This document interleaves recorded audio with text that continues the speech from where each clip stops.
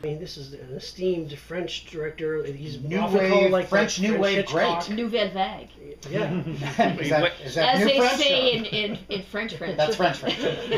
So I go in. I have no idea who I'm meeting, and there was a producer and Claude Chabrol, and we start talking, and I tell him I can speak French, and he doesn't really pay attention. Doesn't care. Okay. And or I don't know, maybe they're used to actors lying because they all say yes. I can ride a horse. Right. I do trapeze. Yeah. So at the interview, he turns to the producer and he says, in French, I think that this is the best girl we've seen. And I'm thinking, I just told him that I speak French. And he's telling her that I'm the best one they've seen. Wow. So then he turns back to me and he says to me in English, "You're the best one we've seen." And he said, he goes, I got to talk to the producers, but you'll know in a couple days. So, okay, fine. And I said, but don't you want me to read? Yeah. And you see, established great directors, or more, I should say European directors, they don't make you read. They just meet with you. They know you can act. They get a feeling about you. And the thing about America, what I've noticed is they read you into the ground. Yeah. It's like so many callbacks and shoots, and it goes on forever. And these other guys, they just meet you and they know. They go with your instincts. And so he said, "You want to read?" Picks up the script, hands it to me, and goes, "Read." So I opened it up, and I opened it to a page where it's a voiceover. It's a voiceover. Yeah. And I read the voiceover, and he goes, "Okay." and it was the day before. It was the days before. Remember when they didn't have answering machines? Yes. Actually, yes. No. Oh, yes. You had to tell people I'm going to be there at a certain time. Yeah. So I went. My parents were divorced. I went up to see my dad, and there was something that was telling me I better get back. And he was like living about 200 miles away from I lived with my mom. And I said, I'm getting out of shape. I got to get Dad. I got to get back to my dance class. And I came home. It was like 8 o'clock in the morning, and the phone was ringing. And I picked it up, and it was my agent. He goes, "Where have you been?" He said, "They want you in Montreal today to shoot this movie." Wow. And what had happened is, Claude Chabrol, the producers wanted a name, and so Claude Chabrol or Claude Chabrol, he wanted Jodie Foster. Oh. He always wanted to work with her. I always wanted to be Jodie Foster. Jodie Foster! I always wanted to be Jodie Foster. Yeah. And she was doing another French film, Moi Fleur Bleue, and so then he also wanted Sissy Spacek, which, he had great taste. Yeah. And she said, she turned it down. She said, "No, I'm too old." Ooh. So then there was me. Oh. So I got flown in that day, got put in wardrobe. My first scene is this kissing scene with the most amazing looking actor I've seen in my life. You know those French guys? Tower. And I couldn't do it. I'm in this movie, and I shot 3 scenes without even having read the script. Wow. So anyway, it changed my life in that not only did he cast me in that movie, then he cast me in a second movie. Was that first film? The first film was called Blood Relatives. Blood Relatives. It was his first English language film.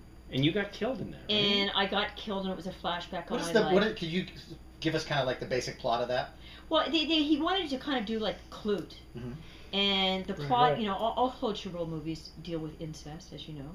He was fascinated with that. Wow. And it's about me and my murder. And it was I had an affair with my cousin, and his sister murdered me because she was jealous because she was into her brother. And wow, twisted. Yeah, twisted. Yeah. And twisted. when I look back at it, I see in one way that I look like a young, what was his wife's name? I can't believe I forgot. Stéphane Audran. Oh. Stéphane. And I could see how I appealed to him, and I did have this natural instinct that was really wonderful. But one of the really great things I remember about Claude Chabrol, and I think about it every time when it comes on at 9 a.m. in the morning, is he was just fascinated by American television. Because imagine this was a time, 1977, where we didn't have, like the rest of the world didn't have access to American television like they do now. Right. And he was fascinated with American television and the game shows. So he'd come on the set and say, "A new car!" and, because they were giving away these huge, like, in France they wouldn't have game shows. Nobody would act ridiculously like they do here, just, in reality shows. I never watched that. They were French, and they wouldn't Time act to play. like Leave a tip. and so he was just fascinated by watching, and he was also fascinated by American, like, rag magazines, like. This is before like tabloids. Yeah, like he'd be reading those. Yeah. On the set while he was waiting for the lighting. He'd be horrified now, though. Yeah, horrified is word. Yeah, no, and he just that's what he spent his time doing, waiting for the lighting. He'd be looking at like American, rag magazines. Remember, like, was it Movie Mirror? Wow. Yeah. That all the women like that. They were in the hair salons, the women's hair salons. James. By the way, I don't know if you've noticed how nice his hair is. Exactly. It takes hours to get James go this look. Yeah, and they would have the boxes over the eyes. And then also remember, like, Tiger Beat? Like, I was on the cover.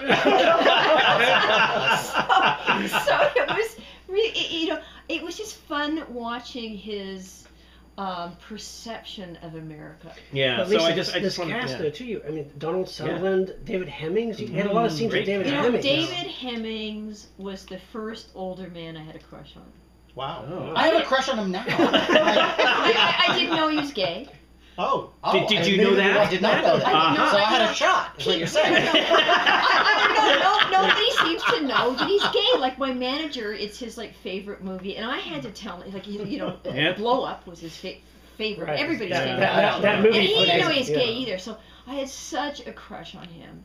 And we hung out all the time. Like, we would go to the Ritz-Carlton for lunch, and I couldn't believe this guy. He was such a gentleman and so good looking and such a, he had that English thing going on. Okay. Yeah. And the gay thing, too. Yeah. Did he have to tell you? I mean, was there a moment where he had to say, hey, listen, I don't go that way? Did you? No, Yeah. the moment is when you're a woman, like, eventually any guy you hang out with, the shoe drops. Mm.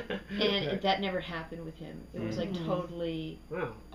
I never felt threatened's wrong word. I never felt any kind of innuendo ever. Ever. And my mother came down to visit, actually, the set once, and we were rehearsing a scene, and she didn't know. And it was kind of, in the movie, like a romantic scene where he's, like, playing with my necklace. And she was walking back and forth, and she finally turned to him, and she said, "What's going on here?"